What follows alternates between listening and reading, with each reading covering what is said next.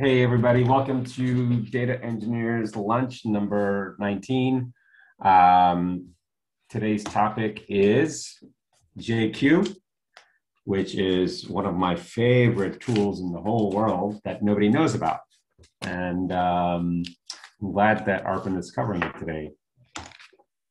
Your organizer, I need help organizing this meeting and having maybe more speakers, looking for speakers, people to talk about different data operations, data engineering, data analysis, whatever you name it, everything around data. Data engineering is related to a lot of that stuff.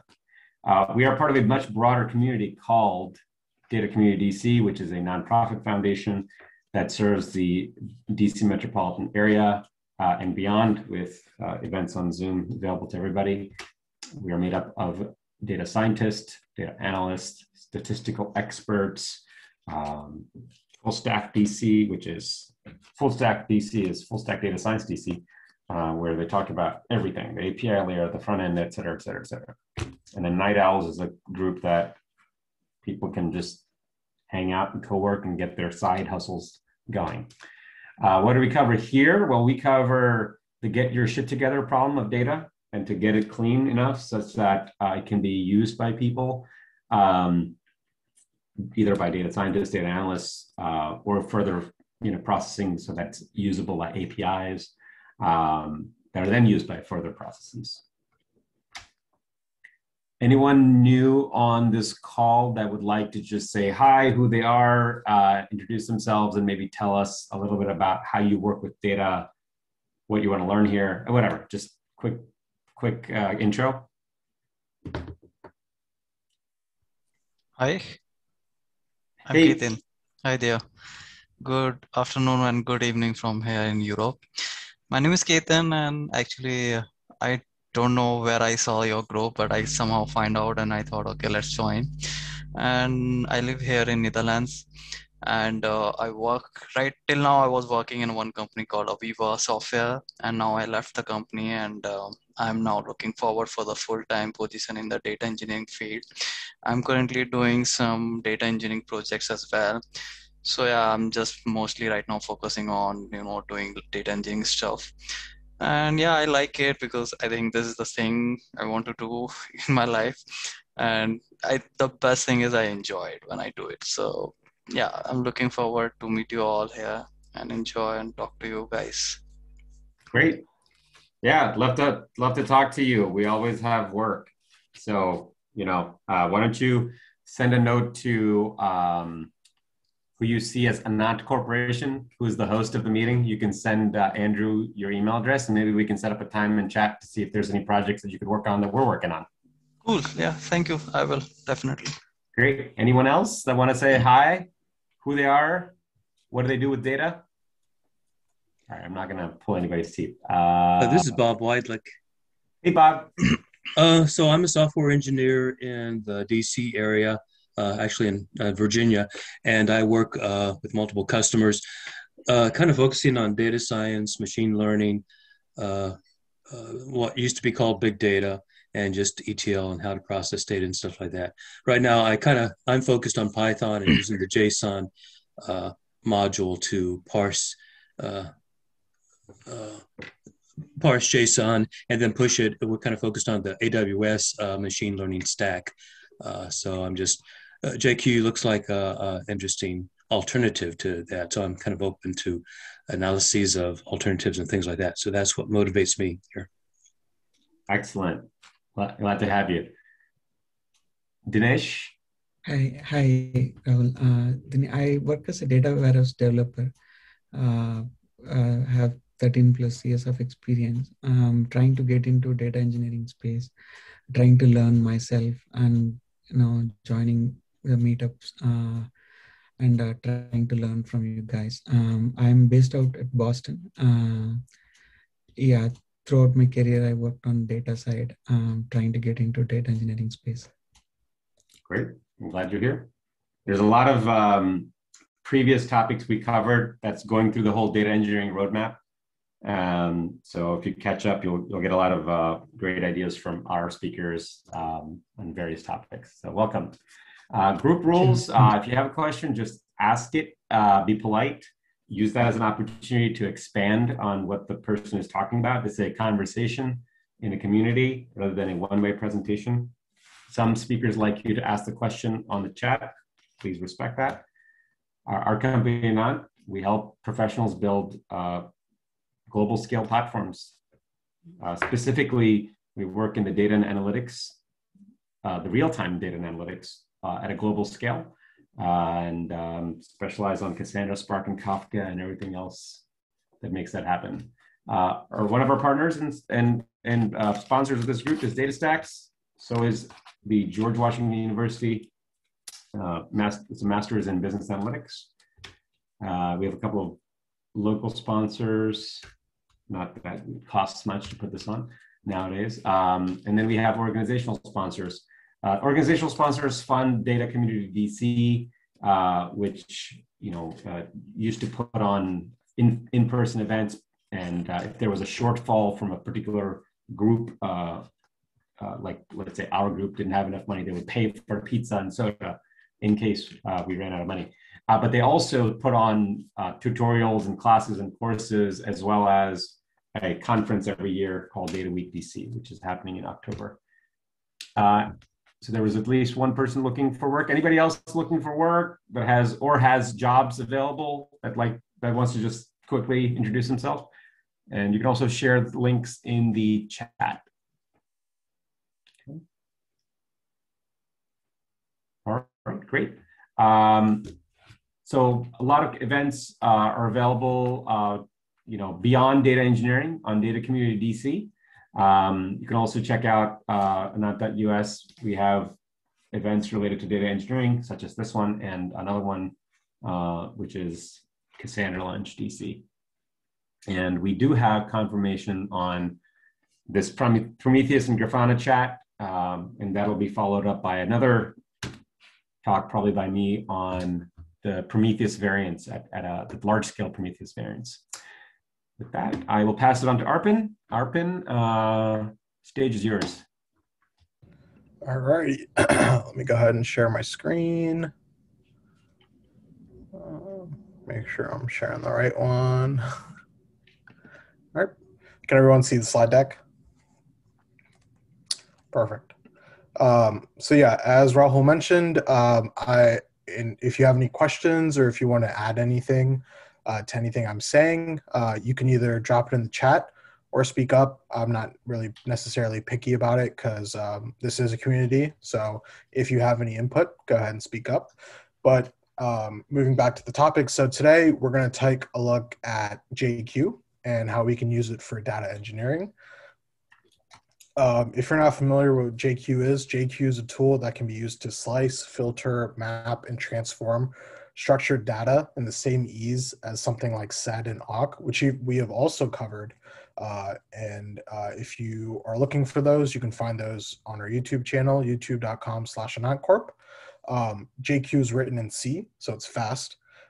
And typical uses, generally it's for parsing, manipulating JSON data, but you can also extract particular fields from an object, convert numbers to strings, and various other standard tasks. Just as a baseline of how it works, the input, so it can read data as std in, or you can give it a file, and it generally parses the input as a sequence of white space separated JSON values, which are then passed through a filter that you put onto it. And then the output of the filter or filters are written std out. So you can ideally pipe something in and then pipe it somewhere else. So say if you're working with SED, JSON, and awk all in the same command, you can pipe something in any order of the three and just move them between the three. And then when it's written out in a standard out, it's also sequenced in white space separated JSON. The nice thing about JQ is it color codes also. So if you're working with super nested JSON data, it's really nice where it can help you designate and look at the parent-child structure of the object. So the basic syntax of how you write a JQ command, it's JQ followed by any options, so any flags, and then within single apostrophes is your program. So within your program, you can have filters, multiple filters. You can have internal pipes. So the pipes that are internal to JQ are a little bit different from like a single command pipe versus like a single command pipe is std in, std out, versus JQ's internal within the program is kind of just a way that you can structure the way you're accessing data. So say, take it from the root level and then run this filter on that, or potentially as a subset. So like, look at this particular filter of objects. So like, say your key value is like name, and you have multiple objects within your JSON array. So then your first filter would be your name, and then you can pipe that output internally to another filter you put on top of that. So it's just very robust in terms of the capabilities and functionalities that JQ has. It has a pretty good documentation. It's linked in the slide deck. And there's a whole bunch of built-in operators and functions as well. Some of them we'll cover in the demo, but there's just a ton. And, you can do a lot with it. And yeah, we'll go ahead and move on to the demo.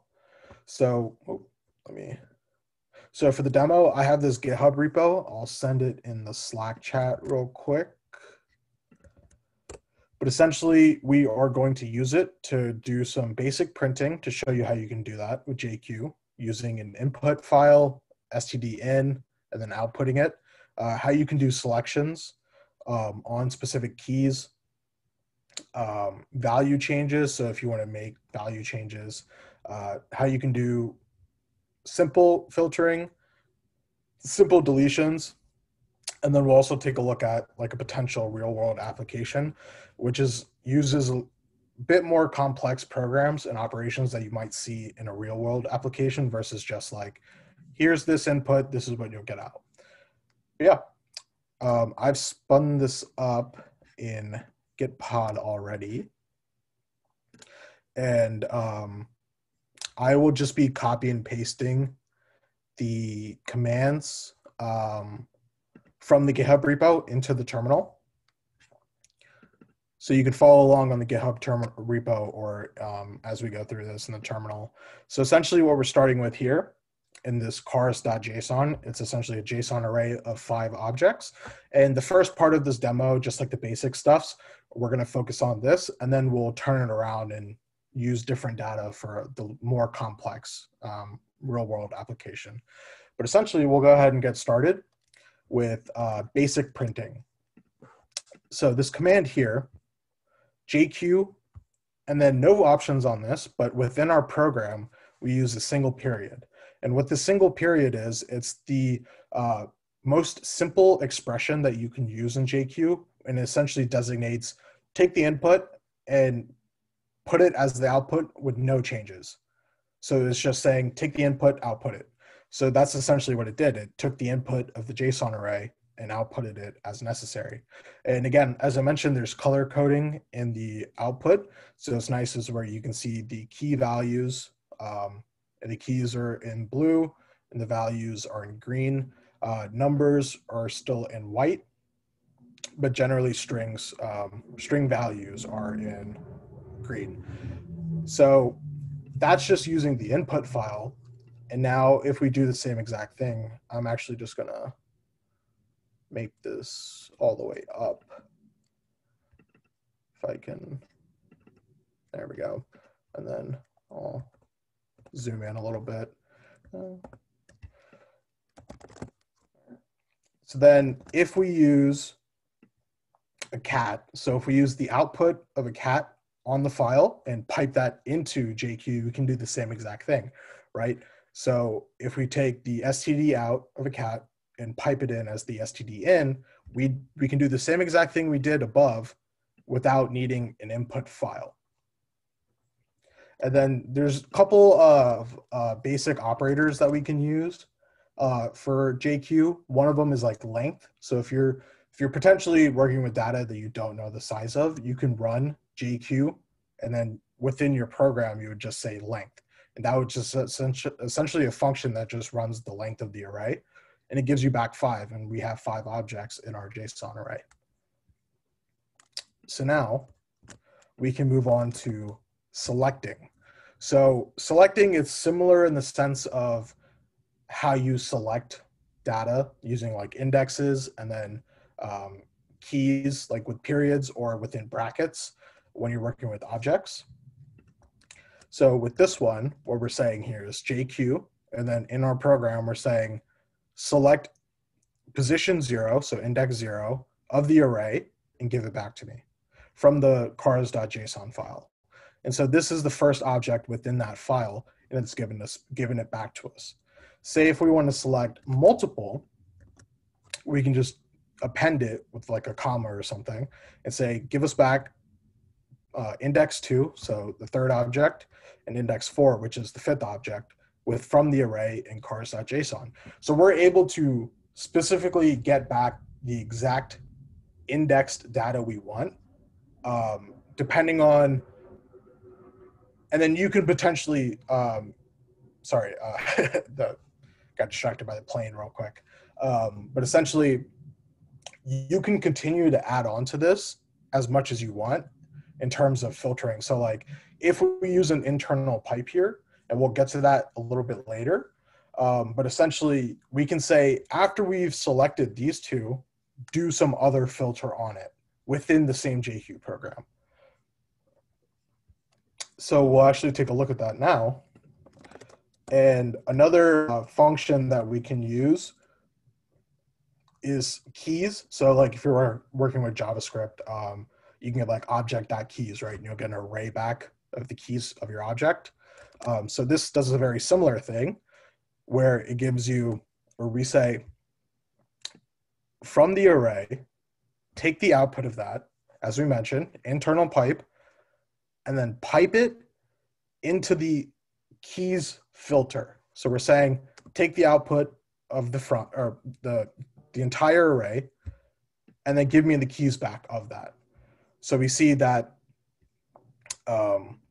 we get back the keys, and then we see, it's a little unstructured here, but essentially within the top level, we have car, ID, and location. Car has a car as its own object as well. So we could potentially use this and filter it even further to potentially get nested. And so we can do that. Oh, so actually I got to change this real quick. This is the incorrect.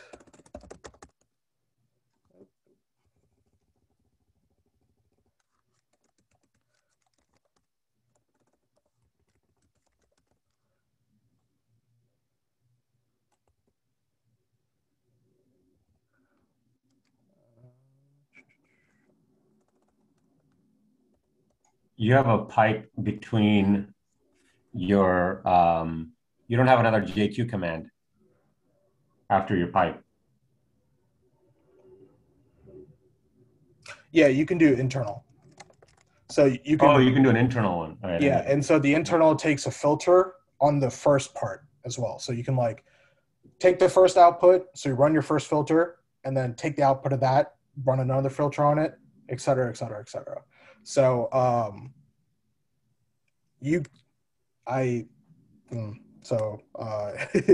I forgot to clean this up, but essentially this is just a way to select values of keys. So we're saying period of the array, select the values that have the filter of ID as the key. So it gives us back the 5 different IDs of the keys in the JSON array object. And if we want to select multiple keys, we can just say, take that, take the output of the first filter, pipe it in, and then give me back the ID and the location of that for each object. So we have the ID and the location of the first object, ID and location of the second object, et cetera, et cetera, et cetera. And now if you want to do that same thing for nested objects, what we can say is we can add on to the first filter. So we can say, give me back the the output from the cars. So make a filter and give me back the cars, or give me back all the objects that have the key of car, and then give me back the sub key values, make, model, and year. So if we ran this, just the first part of this, just to give you a better idea of what we're working with. So right here, this first command gives you back each item at the car level, so whatever matched on the filter. So it contains the key of car, so this is the sub object of that.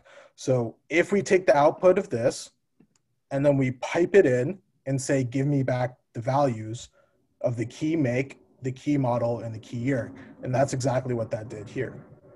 So it's just a way to do sub-filtering, using internal pipes, do sub-filtering on additional nested or just complex JSON you're working with potentially. So now if you want to do just a quick change of values, so one thing to note about JQ is that it's unlike sed, where sed you can use the flag I option to do an overwrite of the file you're working with.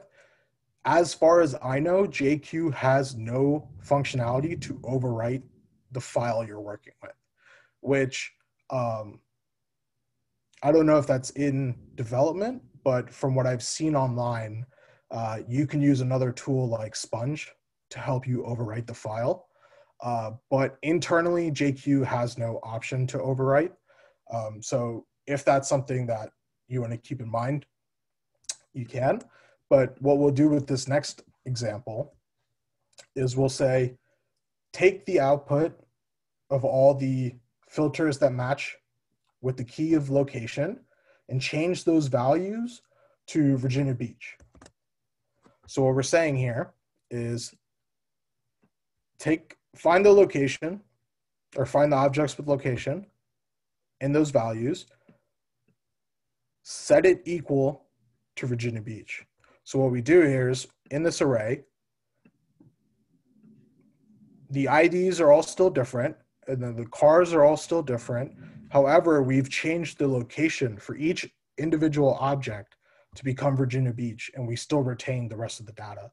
So if that's something you're working with, say if you have some dead data and you need to do some data cleaning and you notice nulls or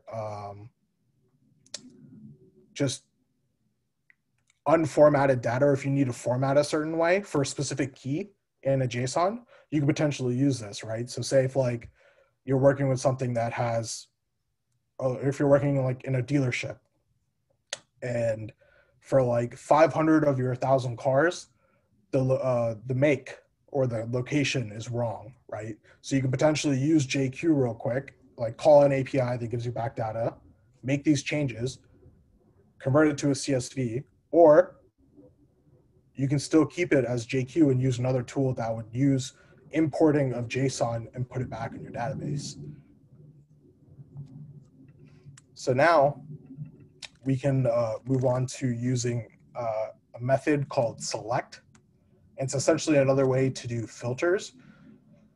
So with JQ, there's a couple of different ways you can do selections and modifications based on filters. So you could use like a map, a reduce. So like a lot of JavaScript functions that you might be familiar with if you know JavaScript. For this one, we'll be using select to do additional filtering. So what we're saying here is take the object levels from car and then pipe that into this next filter, which says select any value of the key make that is equal to Buick. And so we only get back one, because out of the 5 objects we have in the cars.json, only one is a Buick. And if we do the same exact thing, instead of using a string operator that says equal to something specific, if you want to use like a date range operator, you can say select and then use the value of year and then give me back any car that's older than 2000 or that was manufactured in 2000, whatever that year value means to you. But essentially anything that's more recent than 2000, and we get back 2 values because 2 of the 5 objects were either created, et cetera, after the year of 2000. And so that's just the way you can kind of do like SQL like selections on potentially JSON data if you need to be very specific in what you're searching for. Excuse me. So now we'll take a look at deleting. So deleting is fairly simple. You would just use the delete method, DEL specifically, and then the parameters you pass into that are the path to the keys that you want to delete. So what we're saying here is,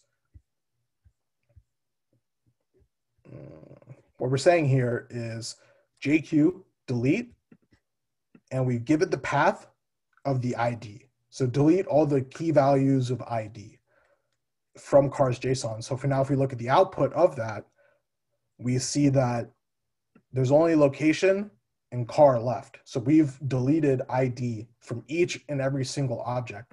You could potentially, if you wanted, you could have an internal pipe that then also deletes like cars model or cars make, because you've already gotten back the output from this first part. But there's also another option where you can delete multiple paths within the delete function. I forget exactly, I think it's called DEL paths is the function name. I might be wrong on that, but there is a way to delete multiple key values. Otherwise, you could do what we just said, and we can delete it with an internal pipe. So what we're saying here, if I can find it, is we're saying delete the car's year, and then take the output of that, and then also delete the car's make. So then what we get back is only ID, location, and then within the car object, we only have model, right? Because we've deleted year and make. Versus the original, which has make, model, and year, we've created an internal pipe that runs 2 filters on the data and deletes 2 separate key value pairs. All right, that will cover some of the basics. Again, JQ is pretty extensive in terms of the capabilities, so I definitely recommend checking out their documentation because you can do a lot with it and it's pretty powerful. But now we'll move on to the potential real world application. So I kind of got a little inspiration. Sorry, give it a second. Planes are passing over. Okay, so I don't know if everyone watches sports, but the MLB season recently started up. And if you're any familiar with baseball, or if you're not very familiar with it, nowadays data is heavily ingrained in professional sports, but baseball especially, with sabermetrics. And on that GitHub repo, there's like a link of just offensive statistics that people potentially use within an organization or a team. And nowadays, baseball is very heavily relied on statistics, even more so like of how you position players on your field, depending on what pitch is being thrown. So all of that comes back from data, right? So what is the probability of you throwing this pitch against this specific batter? What is the likely outcome of it? So people use data for that. And this is potentially something that you might see, I don't know specifically, but just a real world example that potentially may be used. So what we're going to start with is we're going to get back the roster of the Phillies. And then there's a couple things we can do with this. I'm just showing you this. I'm not actually going to use it in terms of moving forward the demo, but these are just another 2 operators that you can use. So there's the sort by and group by. So using sort by, we'll show you how you can sort by like a position. So with baseball, there's 9 positions, right? And then you can sort by a specific key. And then what JQ does, it compares 2 elements by comparing the result of the sort by for each element. So if we run this, and so what we're saying here, if I can find where I started it, if it shows me, okay. So it's a 40-man roster, so I'm just gonna point up to get back to the last command. So essentially what we're saying here is we're sort by, and then the key we're sorting by is position.txt. So if we look back at the JSON response, we see that their position is designated by position.txt. And then we're saying sort that from the JSON we just created with the curl command. So if we just scroll up, we see shortstop, right field, pitcher. So we only have one right fielder, so there's a bunch of pitchers. And if we keep scrolling, we'll eventually get to like first base, second base, etc. So that's just a sort by. We could also do a similar thing that does group by. But the thing is with group by, it takes the elements that are grouped together and it creates an array of those groups. So you would have all the pitchers within a subarray. You would have all the first basemen under a subarray, all the et cetera, for each position, you would have a subarray of all the people that were grouped together. So if we run this group by command, we see that there's the overarching JSON array, but then we have this subarray of shortstops. So we have we have three. So we have three shortstops, and then that's one subarray. And then there's another subarray of just right fielders, et cetera. And so those are just a couple methods where you can potentially use sort by or group by depending on what you're trying to do. So if you take an input of either JSON data or some kind of stream, so like Kafka, you can use JSON for the, depending on if it's like Avro serialized or not, if it's just straight JSON, you can potentially put this into some kind of formatting. So take JSON, not use KSQL, and then do some operations on it, and then put it back into your pipeline, in your ETL pipeline. So what we're doing now to move the demo forward is we're going to filter out the pitchers, and we're going to use the select method that we used before. And then we're also going to use an option called slurp. So what slurp is, it's flag lowercase s. It essentially takes the input stream and puts it together into an array.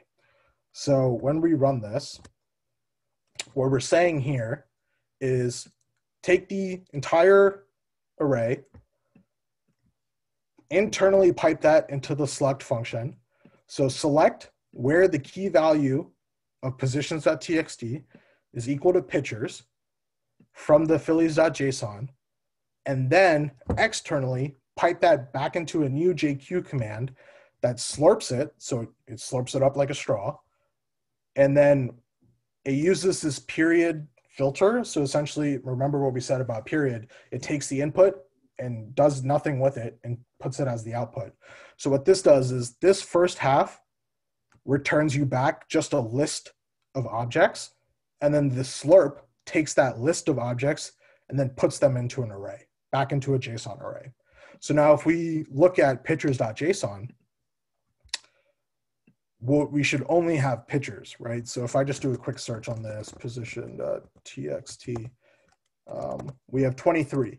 So if we look back at Phillies.json and we run that again, positions.txt, we have 40. So it's a 40-man roster. Of that 40-man roster, we have filtered out 23 pitchers. So now using that, let's create a CSV. So what we're doing here, pull this up, is we're saying JQ, lowercase flag r means just output the output as raw and not as like JSON formatted, just put it output as it raw, because we're converting to CSV, right? Because CSV is just raw line data. And then we're using lowercase f because we're using a script file. So with JQ, you can use script files, and we'll talk a little bit about what that script file does in a second. And then we're saying take the pictures JSON that we created with the select filter, and then write it into a CSV called pictures.csv. So if we look at the script file called tocsv.jq, what this does is it says it runs a map using the keys. It adds, so essentially appending them, and then make sure it's unique, so get rid of any duplicates, and then use that as the columns, and then do the same thing for map for rows, and then put those corresponding values. So essentially, you know, like a CSV, so you have your header row, and you have, so it's essentially like shifting the JSON from a nested structure to the key and then the value, the key, the value, the key, the value. And so it's with the map, it's setting that structure up. So that way you have column 1, column 2, column 3, and then their values are the ones that get pulled from the JSON. And then we're saying, put the column names before the column rows, as so it would be the header. And then pass that row stream into the CSV filter. And then that will output your data as CSV. So then if we look at pictures.csv, we have a ton of data. So we have bats. And so from the JSON, so if we look at pictures.json, we see bats here. So bats left. And if we look back at the CSV, we see bats left.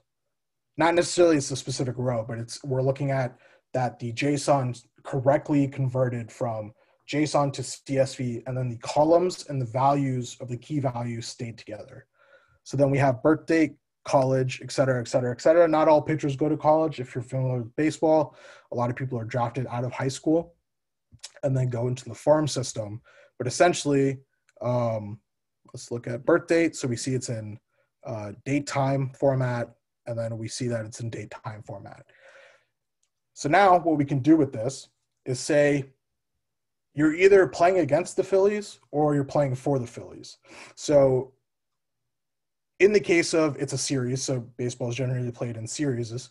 So you have 3-game series generally. So you have 3 pitchers of your 5-pitcher starting pitcher rotation. So we'll start with our SP1 or our starting pitcher, and then SP2, SP3. So if you're playing against the Phillies, you're playing for the Phillies, these are the 3 pitchers you're going to face, 1 for each day, as the starter. So what we're going to do is we're going to make a couple curl calls to this just because it's a free API I'm working with that gives me back this data. So essentially what we're doing here is we are curling the API,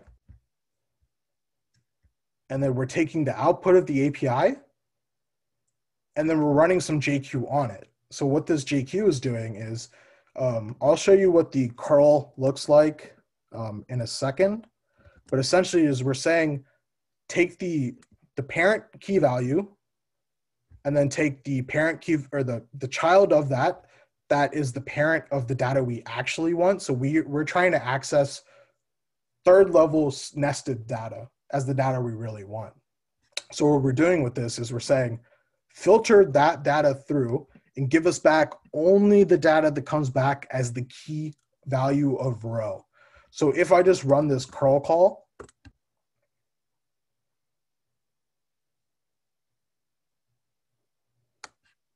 let me paste it from here.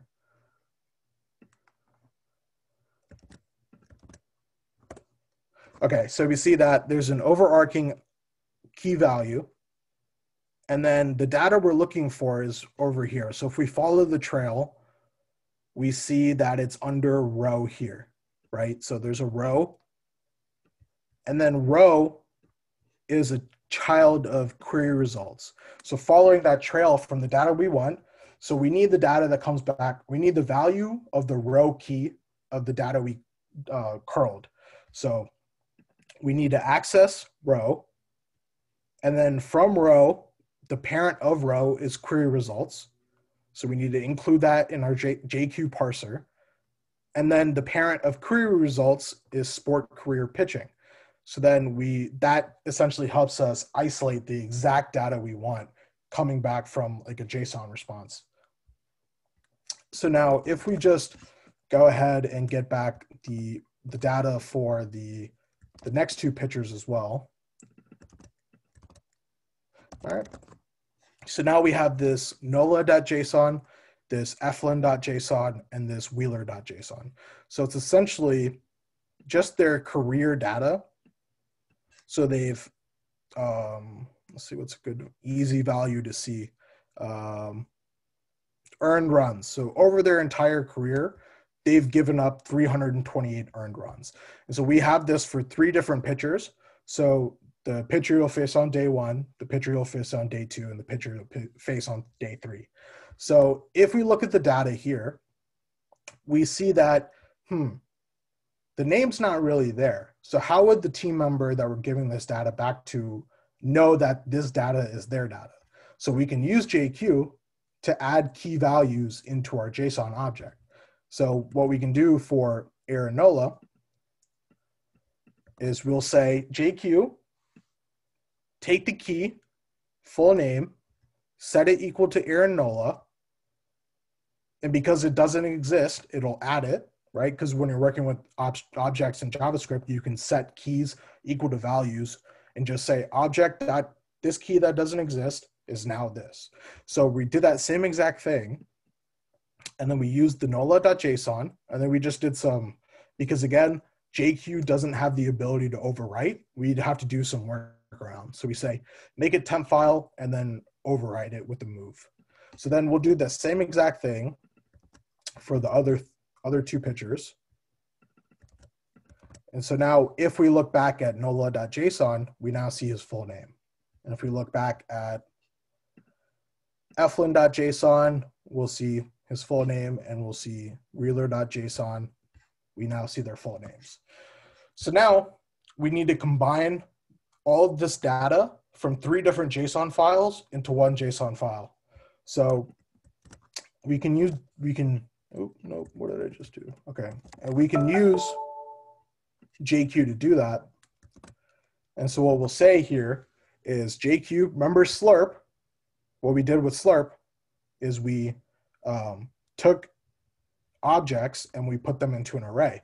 So if we look at the exploit here, so it's just a plain object. So instead of using one single output, we're using 3 different files, but Slurp can still do that. So we're saying JQ Slurp, take the input output from NOLA.json, Eflin.json, and Wheeler.json, and then write that into a JSON called rotation.json. So if we look at rotation.json, it should be a JavaScript, sorry, an array of JSON objects. So if we look at rotation.json, that JQ used slurped, it took 3 different objects from 3 different files, and it slurped them into one array with 3 objects. So we see the first object here, we see the second object here, and we see the third object there. And now we can use that same exact script file that we used before to turn this into a CSV. So we just use lowercase r, lowercase f, designate it's a file, use rotation.json, and then write it to a rotation.csv. So if we now look at rotation.csv, this is data that we can hand back to our team or back to the, either if you're facing the Phillies or if you're playing with the Phillies. I'm just going to open this in a CSV viewer just so it's a little easier to read. So potentially someone, a data analyst or a data science on our team can input this into a machine learning model, or they can put it on some BI tool and say, hey, okay, potentially, so their walks per 9 innings, they generally give up 3, right? Let's look at something else. So if their ERA is generally 3 to 4, there is another stat I looked at. So how many hits they give per 9 innings. So if we're playing a team that hits really well, we might need to make some defensive adjustments for that. Or home runs per 9 innings. So they generally give about 1 or less home runs per 9 innings, so we don't really have to worry about the long ball. So they're more likely to cause balls to be hit into the ground. Ks per 9 inning, they average around 8 or 9 strikeouts per 9 innings. Let's see, walks per or strikeouts per walk. So their strikeouts per walk ratio is relatively good. See, okay, here's another one, RS9. So RS9 is generally run support per 9 innings. So their ERA, right, was around 3 or 4. And then the offense for the Phillies generally gives the support of around 5 runs per game. So generally, just looking at over their careers, they get enough runs to win a game if they pitch like they normally do per their career. But again, look, just like looking through this data, there's all this different data that teams use just for making decisions per pitch, per person, per game. So I wanted to give like a little bit of real world where we could potentially use JQ to take JSON data, format it, give it back to a data analyst or a data engineer or data scientist who could potentially use this and make critical insight into how it might affect an actual game. But yeah, that will wrap up my presentation.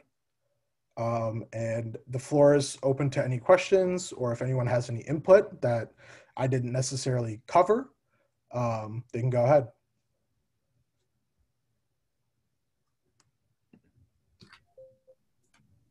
Hey, can you guys hear me? Yeah. Hey, yeah, good presentation. Yeah, there's actually another tool that I compared JQ to like a long time ago. It was called Jolt, J-O-L-T, and it's a Java library where you can do kind of similar things where you give it a JSON, you give it like a spec, and then there's like an output that it'll give you. And it could do things like transpose, or it could rename, or it could flatten hierarchies and things like that. You just have to know the syntax. And I like did a comparison between like 100 megabytes of JSON data in Java and then 100 megabytes with JQ. But it was Java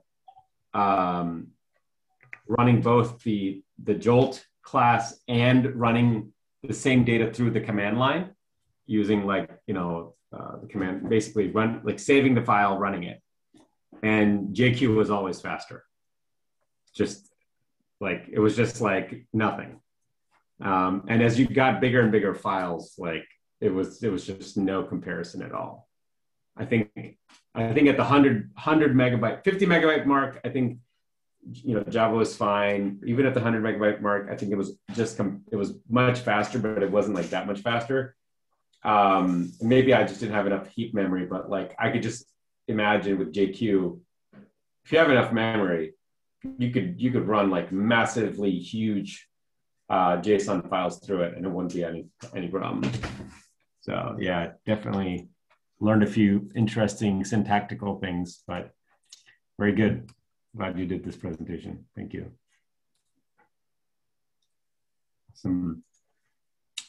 Well, if there aren't any other questions, can JQ be used for streaming data? That's a good question, Bob. Streaming data from where? Because streams could be from a variety of sources. So basically, we're thinking about situations where right now I'm a Python programmer and I kind of like using the JSON library. So generally what happens with that, you load an entire JSON file in memory, but we anticipate cases where we have much more data than memory. So we're looking at streaming solutions like iJSON in Python to deal with cases like that. Right. So where is the stream originating from? Like, is it coming in the are you something that you're downloading from the web, or is it coming in like a Kafka queue, or when you mean stream, like I'm just trying to really narrow down where the stream is originating. Where's the data being originated? Well, right now we're focused on AWS, so we're talking about AWS objects. So we would put enormous amounts of data in S3, which is designed for, but then we would run the actual processing of the data in EC2 instances or Lambda functions or something like that, which are limited in memory. So looking at cases where the memory is smaller than the actual S3 data objects. Oh, okay. I see what you're saying. Yeah. So, this is just my kind of experience. Normally, when we're talking about streaming, there's like, everybody has like streaming and they use it interchangeably, at least in my experience. Like when you're talking about ingesting a massive file, that's not, Right. I think you're talking about kind of near real time where you have an infinite sized stream of data that runs. Yeah, it's like an unbounded array. Exactly. It's an unbounded data set that just keeps coming. And that generally each data or each datum rather it's in a particular series of events almost, right? It's like coming in. So in that case, like if you take a look at a JSON file, if it's massive, you can break it up into small chunks. Like if it's an array, you can break it up into small chunks and basically send it to a stream. And I know at least on the Unix command line, streams work fine. But when you're talking about like you have a massive file, you have to break it apart into a stream before you can put it into JQ. I think that's really what my understanding is. Arpan, what is that you sent on here? What is this? Yeah, let me, I can share my screen again if needed. Open it up.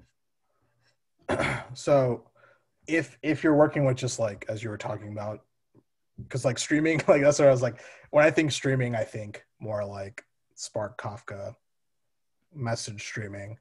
But if you're working with streams in terms of very large data,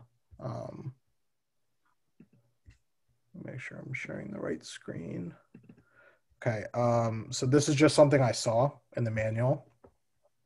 So it looks like if you're working with like a large stream, so if like you have a single JSON that's greater than 1 gig, it recommends using like the stream option, and you can like convert to stream, I guess. Yeah, so they're converting it for you such that it could be broken apart and then processed further on. Nice. Okay, yeah, that's helpful. We'll study that further right now. Thanks. Yeah, this is your best bet. Basically, it's putting it, you probably still need a lot of, I don't know if Lambda will work because Lambda has a short time limit, right? So might consider running it. There's this Lambda on Docker, and basically it's syntactically, it's the same thing.